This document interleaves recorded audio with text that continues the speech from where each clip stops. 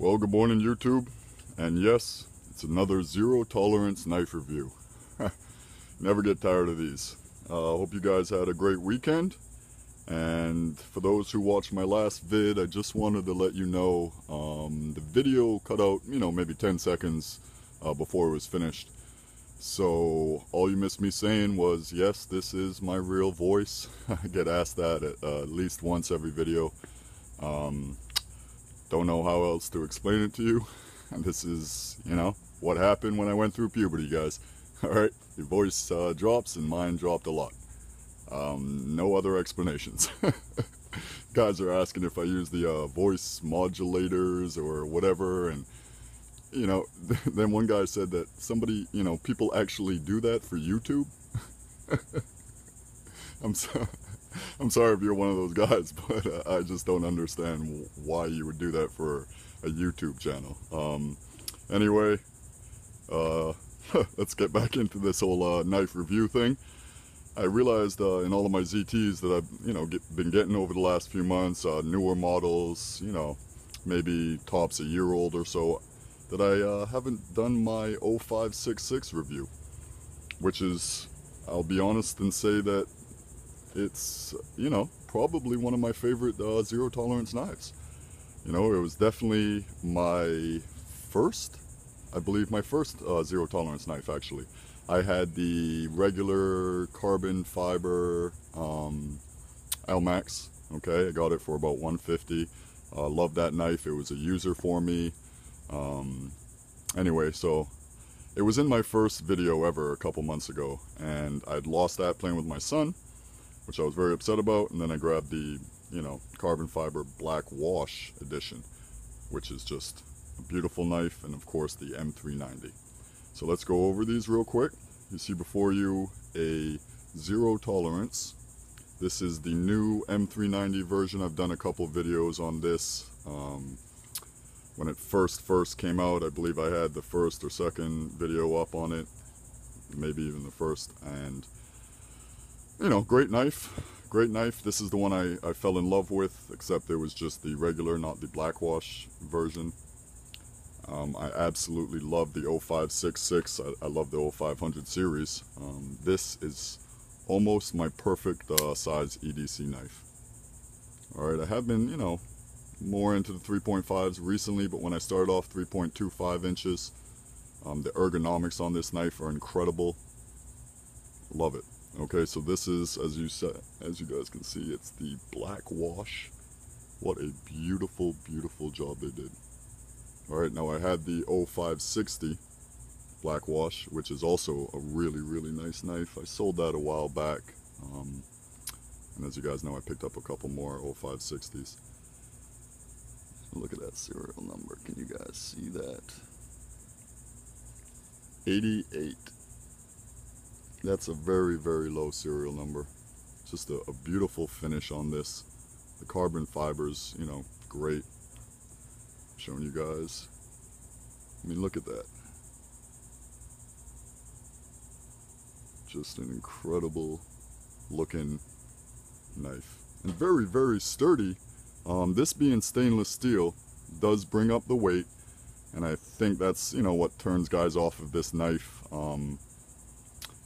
It's weighing 5.3 ounces for a 3.25 inch blade, and that, mainly being because of the stainless steel liners. If they had skeletonized these liners, I mean, this, I think, knife would be even more popular than it is. I mean, bring it down to maybe 4 and 3/4 ounces, maybe even, 4.5 ounces. Alright, now this is spring assisted, okay? So you're gonna have to fight that spring on the way down, which I do not like. I do not like spring assisted knives. Okay? As you guys know, I love to play with my knives, and it's not a lot of fun to play with. You gotta fight that torsion bar on the way down all the time. The first thing I normally do with my 0566s is de-assist them. Okay, so that's de-assisted. There's no torsion bar in this. Okay. So you just push button that and it flies right out. I like the manual feel. Okay, I like the feel of of the knife instead of, you know, the torsion bar there. Alright, you can't control the speed in which the blade flies out. Alright, you push that button, it's just going to fly out same speed every time. You can push it hard, you can push it soft, it's just going to fly right out. You don't have any real control over that. Some guys like it, you know, no problem. It's fast deployment. Alright, and then you got to fight that torsion bar on the way down. So this one here, you know, I think it flies out very fast for a manual knife. Okay, there's no torsion bar in that. I mean, you guys tell me, what do you think? Is that coming out of there fast? Alright. So, like I said, did the review on the M390 version, serial number 0257 on this one, pretty low. Great knife, carbon fiber. You got the M390 blade steel, which they're probably going to end up switching this to the 204P like the rest of the zero tolerance knives in the M390. So I wonder if this may be, I don't know if this may be something like the 0562, where when they, you know, or the 05, or, God, these, so many numbers, guys, I'm sorry, the 0620 CF.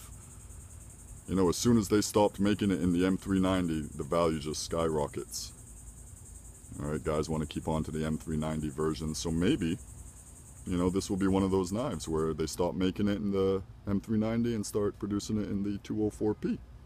So go out and get one. Maybe sell it for $300 like they're doing the 0562s. Alright, this is 100, no, this is 220 with the M390 blade. I do believe it's a little expensive, only because it has the stainless steel liners and very, very small phosphor bronze washers. You can't even see them. It's really inset there.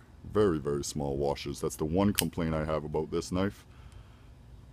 I heard some guys, you know, put in bigger washers and it works better. Great. I think I'm going to do that myself. Every time I look to do a video, I've only been doing videos, you know, a month and a half, 2 months now. My boy over there at Knives, Guns, and Gear, you know, he always, I guess, I don't know, maybe he has my taste, I have his taste, but he always has the the friggin' videos up, you know, before me, or the ones I want to put up. I always look online, and if there's only maybe 2 or 3 videos, he's got one of them. So, of course, I went to look at the Blackwash edition 0566, and there he is. But I think he had the G10 version, and I haven't seen any videos with the carbon fiber version and the Blackwash. So I haven't seen any videos on that, the carbon fiber Blackwash. I can't remember if this is an exclusive from somewhere. You know, I order so many knives from so many different places. To take that torsion bar out, guys, it's very, very easy. Obviously, you unscrew these 3 screws here, and then your pivot. Alright, this scale right here comes off.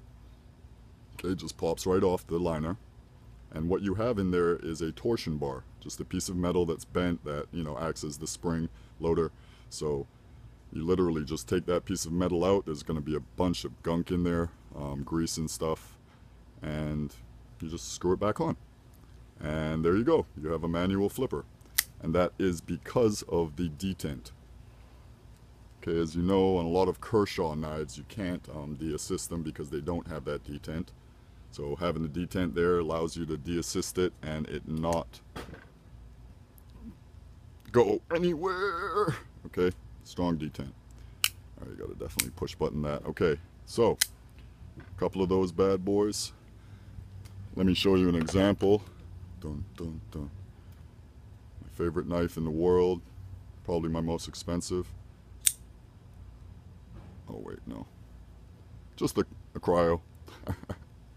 I throw this in my, I have a little box I keep in my car.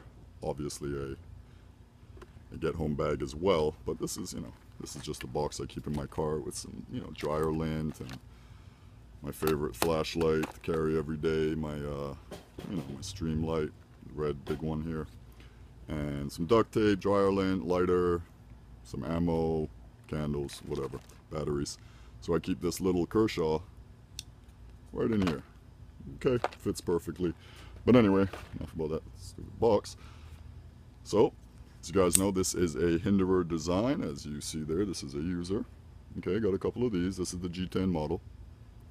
China. Uh-oh. Alright, so as you can see the design, this is just me practicing on my lanyard loops, to be honest with you.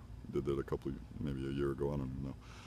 Alright, so you can see the similarities kind of in, you know, the Hinderer design knives, especially with the pocket clip here being the same. Alright, just with the Kershaw logo. So you can see a lot of the similarities, your lock bar stabilizer there, you know, your cutout, your relief here for your lock bar, but no detent. Okay, so I didn't know that when I first got this knife, you know, a while back now. Tried to de-assist it and it just fell right out. You know, it would fall right out. Okay, so you cannot de-assist the cryo. Okay, so this is a great, you know, great little knife. I throw it in a box. I have a couple more. I throw in some bags, some bug out bags or whatever, you know. You never know when you need a small folder. Alright, so let's get this out of here. Okay, let's do some size comparisons to other well-known ZTs here. Alright, this is the big boy. It's the, well, not as big as the 0452, but 3.75 inches. Okay, as you guys know, this is one of mine. I have a couple. Alright, so this is going to weigh in at about 6 ounces. Okay, and this is 3.75, 3.25. Just keep in mind, okay? So almost 6 ounces. This is 5.3 ounces. And your ever popular 0562, okay, which is obviously a bigger knife. 3.5 inch blade there. The thickness on these are very similar, 0.44 and 0.46 I believe. So thickness wise, they're actually pretty thin knives for the, well, especially for the 0562 here. Pretty thin knives. Okay, great for carry, great for EDC. The 0562 being about, what, half, 0.55 I think. Definitely over half an inch there thick. Okay, so that's your comparison there. Okay, and then your 0562, of course. Okay, so very similar designing in these two especially. Okay, if you guys can see that. Now this does not have any kind of stainless steel lock bar insert, obviously, because it's a stainless steel liner. Okay, deep carry pocket clip. I love the pocket clips. Okay, great clip on this. Alright, like the pocket clip on the 0560 as well. What else can you say about this knife that hasn't been said in many videos? Alright, lanyard loop, great. Okay, so you can make a decision if you want to run it manual, you know, if you want to take out that torsion bar and you want to try it yourself. It's an easy fix, and it's an easy fix if you just want to put it back in there and you don't like the feel of the manual flipper. Okay, perfectly centered. Just a great all-around knife. $140, $150. If I had to do it again, I bought 2 of the M390s. I sold one of them. I'm just going to keep this one in the case there. If I had to buy another 0566, it'd be the Elmax version all day. Alright, $140, $150. You can't beat this knife. Well, you can, but a lot of knives out there. Thumb stud deployment works great. Okay. Although I do like it a lot better. A lot better. There's just this like built up boom, you know, as soon as that flies out. And this I can control a lot better. So I'm not sure what else I'm gonna say here, boys. Alright, just another ZT review. Never saw a carbon fiber Blackwash one. You know, just wanted to throw it up there. I love this knife. I really do. Okay. You got your 0620.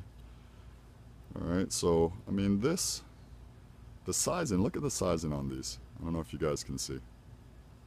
Okay. I mean, almost 3.75, 3.6, 3.5, 3.25. Alright. This is the Elmax 0562, which is no slouch either. Okay, I love the stone washing. You know, love the grind lines on the higher end models, as you guys know. But anyway, the 0566. Nothing new, just thought I'd throw it up. Couldn't leave this bad boy out. I'm not carrying this one, so that's why it's still assisted, and you know, serial number 88 is going to go up a lot more than that. So anyway, there you go. ZT 0566 carbon fiber Blackwash. Alright, Hinderer design, excellent knife. Alright, so God bless. Enjoy the rest of your day, boys.